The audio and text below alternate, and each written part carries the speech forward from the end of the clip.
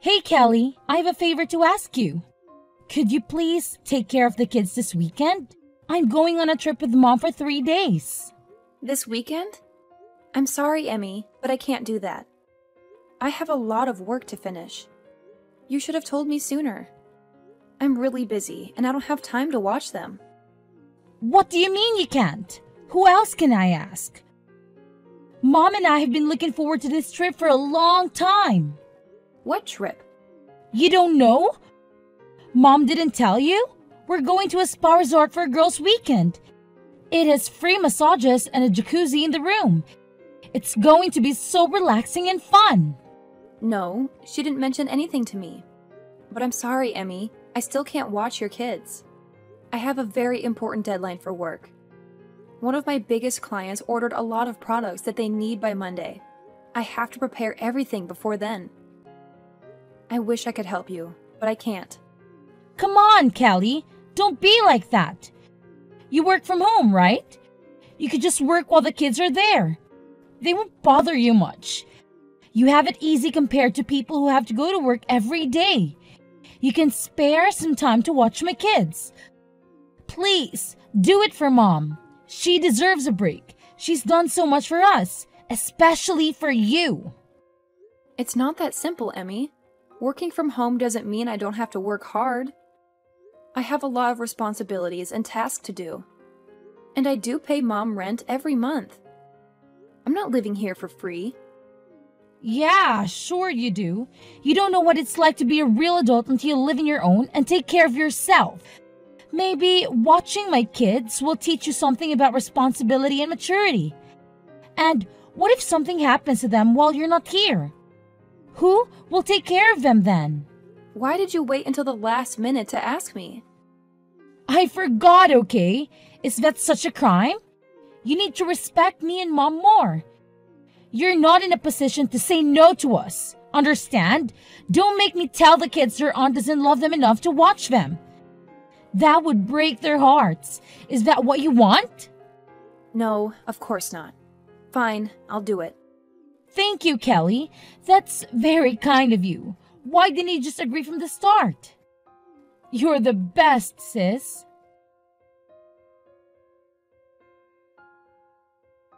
Emmy, Mom just got into a car accident. She's in the hospital right now. What? Are you kidding me? No, I'm not. She's going to be okay, but she's injured. She has a broken leg and some cuts and bruises. She has to stay in the hospital for a while. Oh my God! She was on her way back from a concert when another car hit her. A concert? What concert? I don't know, some band she likes. She told me about it right before she left. And you didn't offer to drive her there and back? You know, she's been having trouble with her shoulders since our trip. How could you let her drive like that? This is your fault, Kelly. You should have been more considerate of Mom. Hey, don't blame me for this. She didn't ask me to drive her, and I didn't know she was going to a concert until the last minute. I have a lot of work to do, and I can't just drop everything and go out. Work? What work? You mean your pathetic excuse for a job? You're always using that as an excuse to avoid doing anything for Mom and me. You're so selfish and lazy. You don't care about anyone but yourself. You're living off Mom's generosity and you don't even appreciate it. You should be doing everything you can do to help her out. She's done so much for you. More than you deserve. That's not true, Emmy. I do care about Mom and you. I help out whenever I can.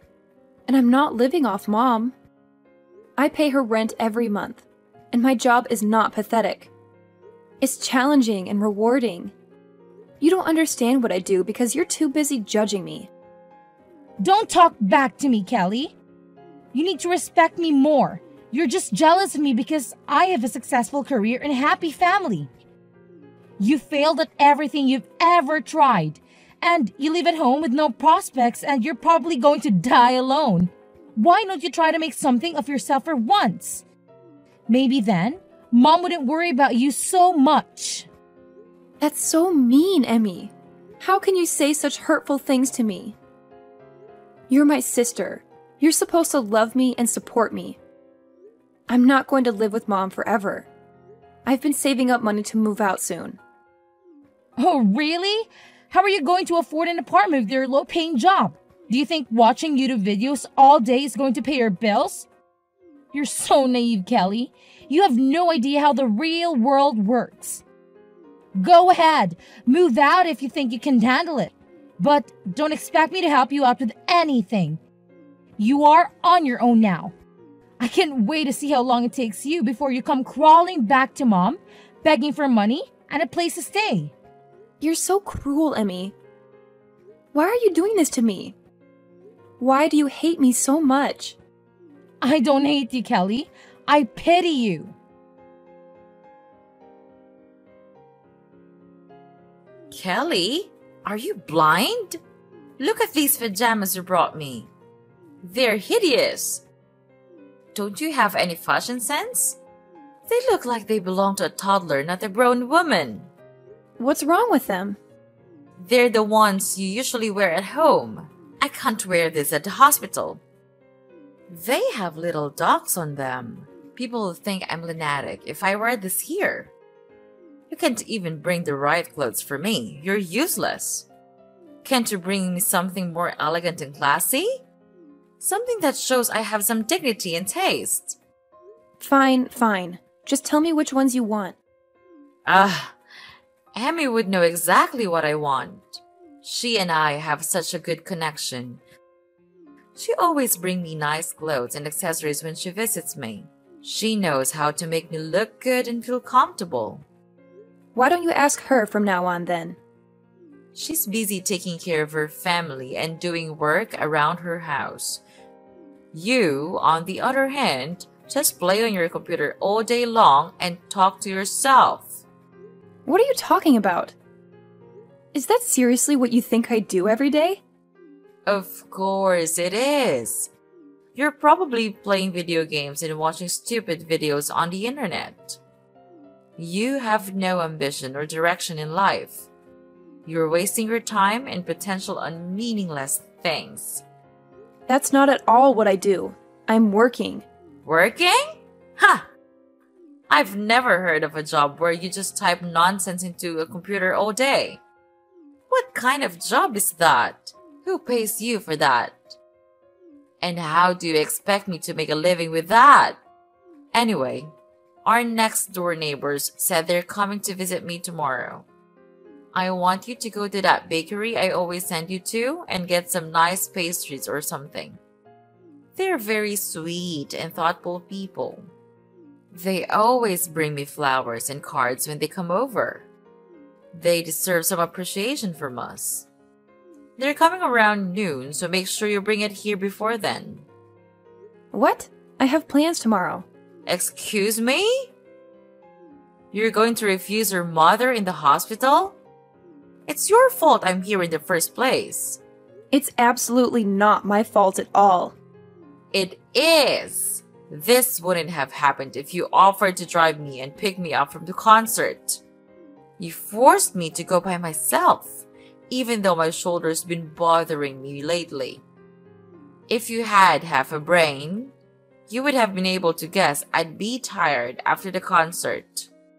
Any good daughter would never have let their mother drive in that condition.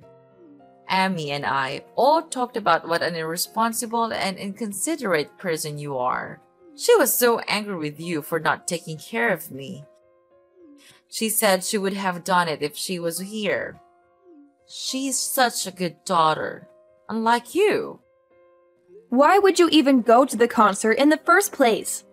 If you were really in no shape to go on your own, why would you even risk it? You're the one that's irresponsible. Why do I feel like you purposely didn't ask me so you could use it as an excuse to belittle me?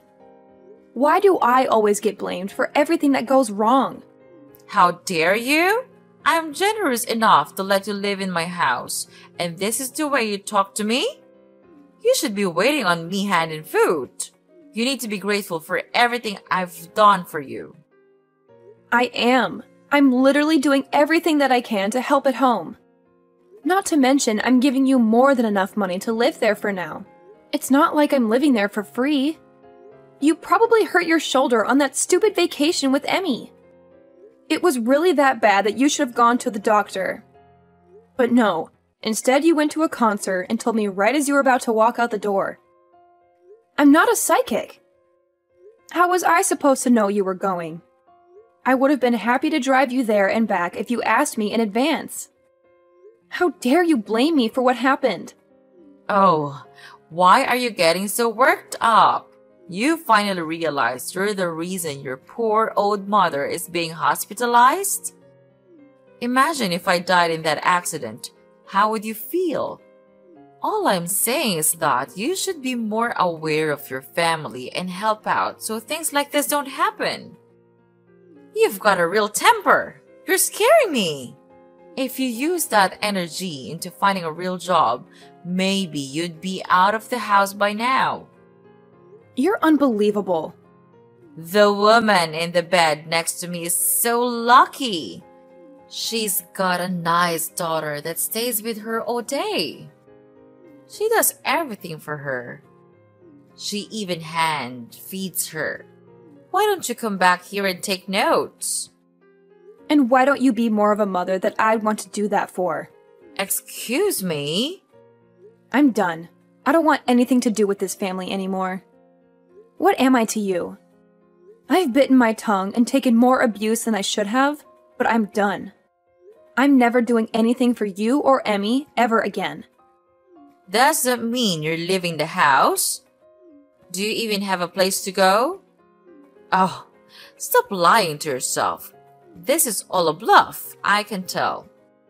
You're not going anywhere. Kelly, you need to apologize to Mom. You're acting like a child. Also, you need to text us both back. You can't just ignore us like this. It's not fair for me or Mom. Absolutely not. I'd rather die than apologize. You and Mom have treated me horribly for years. You've always looked down on me and made me feel worthless. I don't want anything to do with you or Mom anymore. You don't have a choice. I have to do everything for Mom since you started completely ignoring her. It's extremely rude and disrespectful. I have too much to worry about in my own life. This is your job, not mine. You're the one who agreed to take care of Mom after Dad died. You can't just abandon her like this. How busy could you possibly be? I was watching your children every day.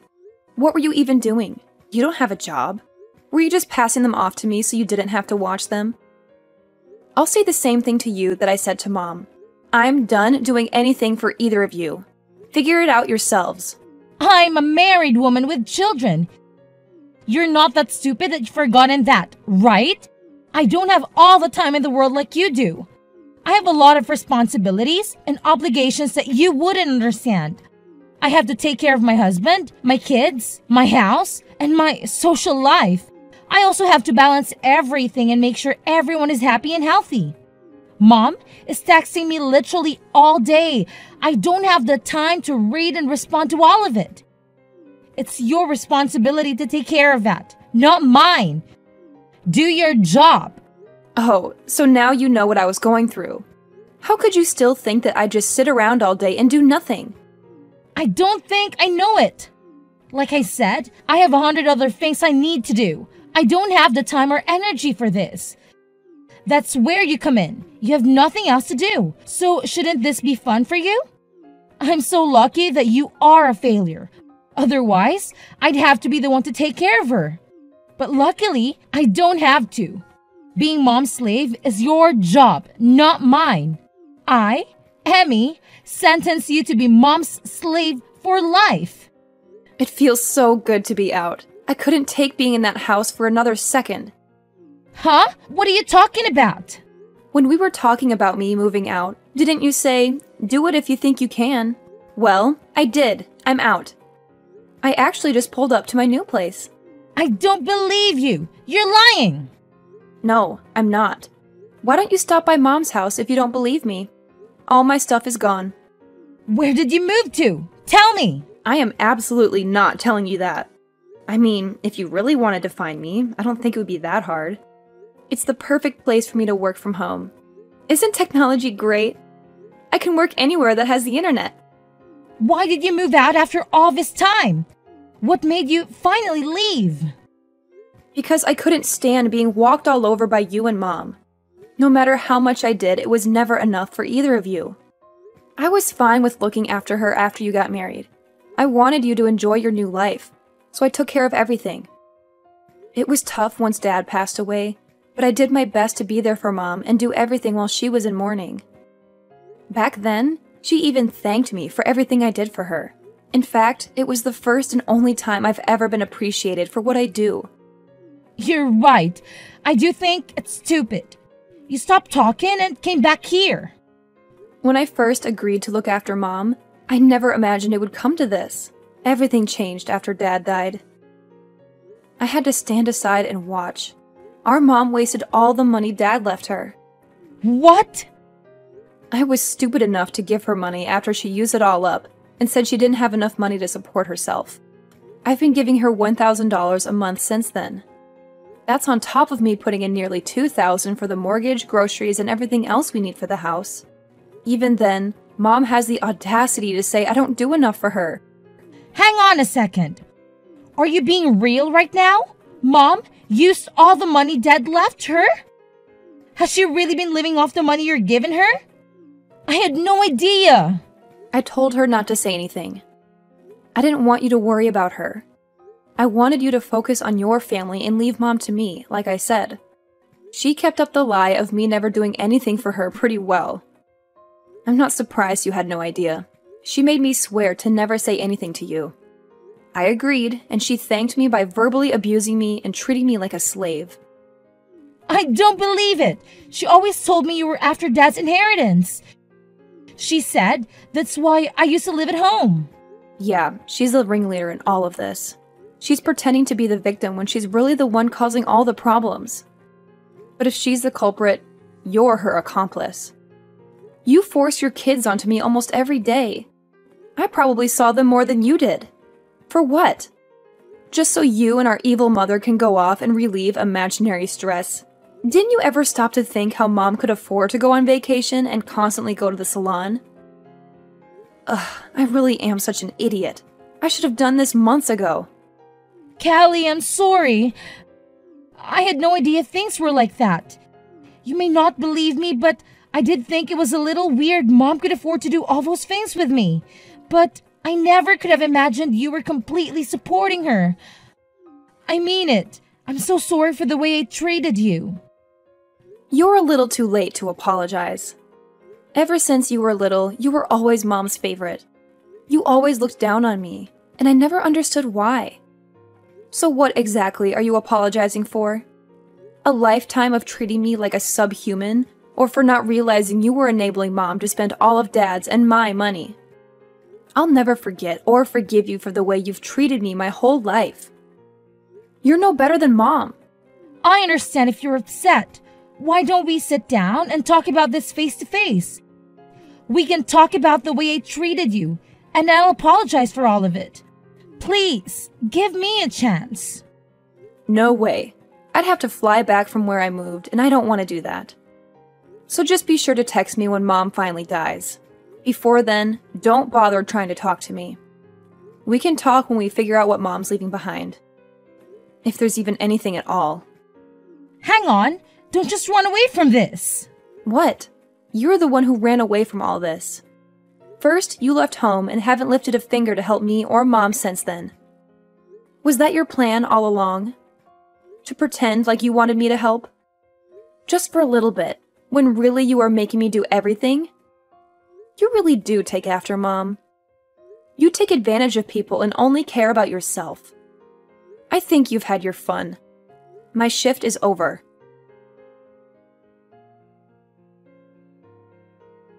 Kelly, did you get my package? I sent you all your favorite snacks. I thought you might be missing them since you moved so far away. I hope you're eating well and taking care of yourself. Don't send me anything else. I don't want any of it. That's a bit rude, don't you think? I can't believe you skipped town when I was in the hospital. Why did you move so far away? It's like you're in a whole different country. You know, It'd be hard for me to come and see you in my condition. You're breaking my heart, Kelly. Don't you miss me at all? That's exactly why I moved here. So you'd never try to come visit me? I figured you'd look into finding my address. Congratulations, you found me. You're a real Sherlock Holmes, aren't you? But don't get any ideas. I don't want to see you or hear from you ever again. You've made my life miserable for too long. I'm finally free from you and Emmy, and I'm not going back. Your sister is good with the internet, so I asked her to take care of it. I'm so glad we found you. I thought you'd be missing forever. That just goes to show how strong the bond of family is. We want you to come back to us. Yeah, something needs to change with privacy laws. If someone doesn't want to be found, it shouldn't be as easy as looking them up on the internet. You have no respect for my privacy or my choices. Oh, it's been so hard since you left. Now I know all the hard work you did for me, so I was hoping you'd come home already. Let's go back to living together. Emmy's there, isn't she? It's not the same. Oh, she's totally useless. She doesn't have any money to give me, and she didn't even visit while I was in the hospital. She gave some excuses, like she was too busy watching her kids or something. No matter how much I ask for help, she can't do anything. The only thing she did was find you. Don't you feel bad for me? There is not a single atom in my body that feels bad for you. It must be hard not having someone who you can treat like a slave anymore. It is. After all the money I used on vacations with her, this is how she repays me? I paid for everything on that last trip we went on. Not to mention, I hurt my shoulder carrying my suitcase on that vacation. It's her fault I got into that accident. Don't you think so? First you blamed me. Now you're blaming her. Look in the mirror. It's no one's fault but your own. And you say you paid for it all, but you were using the money I gave you. Stop acting like you're the victim. You should be ashamed of yourself. You don't have to be so harsh. I'm here in this big house all by myself. How am I supposed to live here alone? How am I supposed to take care of this house, let alone pay for it? I don't care. Apply for Social Security if you need money. Why don't you go live with Emmy? Or even better, why don't you make a time machine and stop yourself from burning through all the money Dad left you? Emmy's always been your favorite, so you should be thrilled to live with her. She would do a fraction of the work I did for you, but at least you'll be with your favorite daughter. You really took me for granted. I know how much work you did. I've never been one to express my feelings. I get too embarrassed. But in my heart, I've always been grateful for all your help. Oh yeah, that's great. I'm still never coming back. Don't even think about coming here. I'll chase you away with a baseball bat. Although I don't think you'd last a second out here. You need the convenience of a city to survive. You're right. I do. That's why I think you should come back so we can live together again. If you don't, you're going to be all alone for the rest of your life. Are you okay with that? Oh, I feel so sorry for you. You shouldn't. I've never been happier to be living on my own. My life is better than it's ever been. If anything, you're the one who's going to be alone forever. Kelly, please. Why don't you, Emmy and I, get together and work things out as a family? Emmy really thought a lot about the way she treated you. She's even on your side now. She said I was the reason you ran away. All we do is fight lately. Oh, life is so boring without you here. You mean life is so boring without the money I was giving you? Now that your punching bag is gone, it seems like you two are taking out your frustrations on each other. I'm never coming back. Not even for your funeral. Just give up. I never want to see your face ever again. Lose my number and don't send me anything else. I'm blocking your number. No, don't do that. I'm begging you. Just think about this before you make a big mistake. A mistake? No. This is the first time that I've ever done something right. Also, don't get things mixed up. You weren't the one letting me live in the house. I was the one who was doing you a favor by living there. But you were too busy spending my money and treating me like a servant to realize that.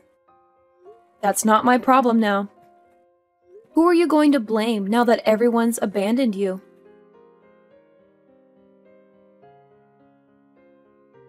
After I settled into my new place, I asked a relative to go and see what was going on at my mom's house. She told me that my mom was having a hard time living on her own.